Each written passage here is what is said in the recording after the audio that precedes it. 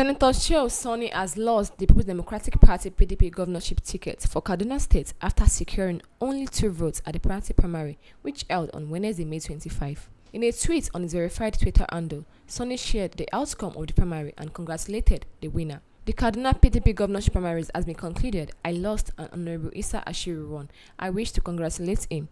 2 delegates voted for me without giving them a dime. Unfortunately, I don't know who they are, so that I can appreciate this clean vote. We look forward, he tweeted. The winner, Ashiru, is a former member of the House of Representatives. Sanni had earlier vowed not to pay delegates to vote for him during the primary. In a Facebook post, Sanni had written, "We are going to the governorship primaries today.